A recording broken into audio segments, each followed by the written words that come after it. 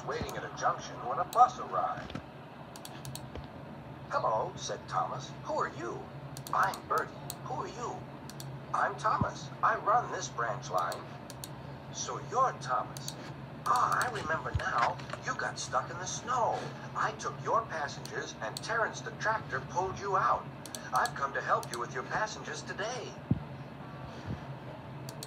"Help me," said Thomas. "I can go faster than you." "You can't," said Bertie. "I can," puffed Thomas. "I'll race you," said Bertie. Their drivers agreed to the race going ahead.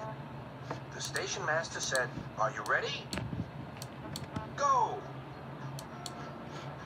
Thomas never could go fast at first, and Bertie drew in front. "Why don't you go fast? Why don't you go fast?" called Annie and Clarabell. "Wait and see, hissed Thomas. "He's a long way ahead," they wailed. But Thomas didn't mind. He'd remembered the level crossing.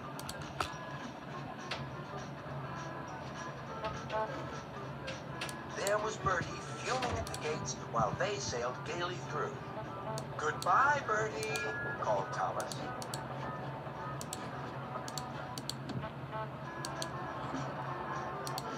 After that, the road left the railway so they couldn't see Bertie.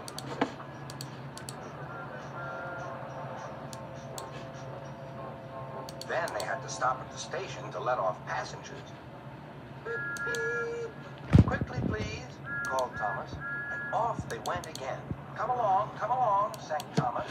We're coming along," sang Annie and Clarabell. "Hurry, hurry, hurry," panted Thomas. Then he looked ahead. There was Bertie tooting triumphantly on his horn. "Oh, dearie me," groaned Thomas. "Steady, Thomas," said his driver. "We'll beat Bertie yet. We'll beat Bertie yet. We'll beat Bertie yet," echoed Annie and Clarabell. We'll do it," panted Thomas. "Oh, bother, there's a station." Then he heard Bertie. "Goodbye, Thomas. You must be tired. Sorry I can't stop. We buses have to work, you know." "Goodbye." "Oh, dear," thought Thomas. "We've lost." But he felt better after a drink. The signal dropped. "Hurrah, we're off! Hurrah, we're off!" puffed Thomas.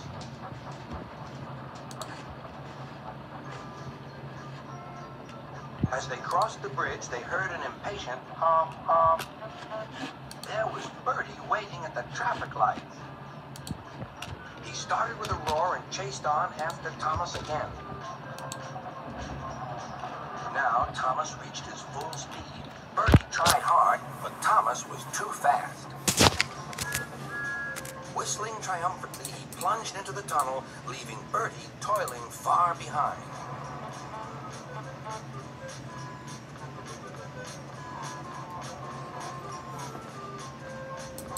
We've done it, panted Thomas. "We've done it, hooray! We've done it, hooray!" chanted Annie and Clarabell as they whooshed into the last station.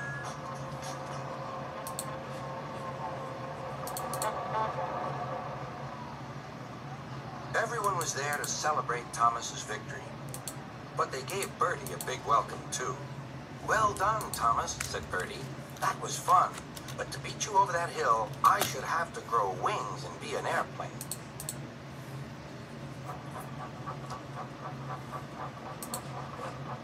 They now keep each other very busy. They often talk about their race, but Bertie's passengers don't like being bounced like peas in a frying pan. And Sir Topham Hatt has warned Thomas not to race at dangerous speeds. So although, between you and me, they would like to have another race, I don't think they ever will.